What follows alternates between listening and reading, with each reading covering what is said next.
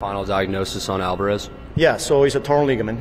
He will require surgery. So this is something that hopefully we get it done the beginning of next week. We don't know, the timetable for his recovery, but we're pretty confident that we'll get him back this year. So. Is that the UCL? Yeah, it's a ligament. Yeah. So.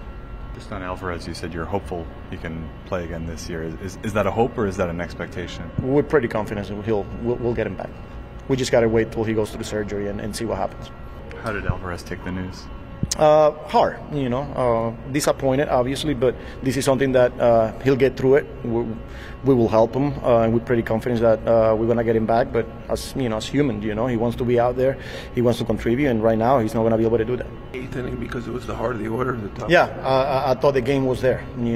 For me, with their best hitters coming up. I thought the decision, I wasn't going to wait till the ninth because who knows what was going to happen there. So I went with our best guys, our best guy against their best guy.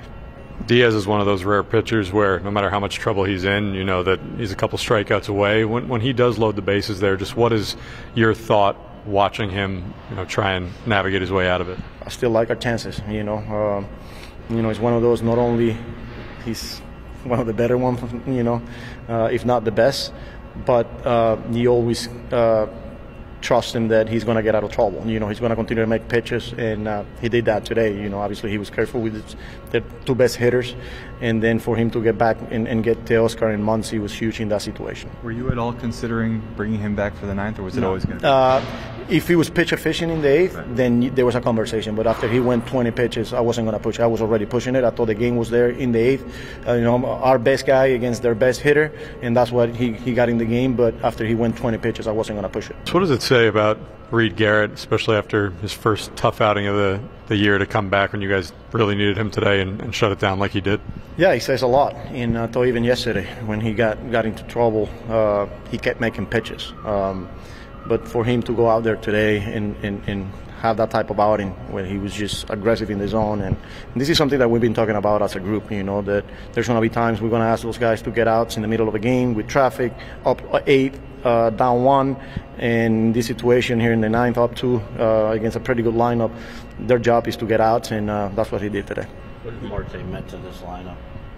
Huge, we all know that when he's healthy, he's a really good player. He's been doing it for a long time, and here he is, having success, having quality at bats, and the biggest thing, not only he's healthy, feeling good, but he's having fun.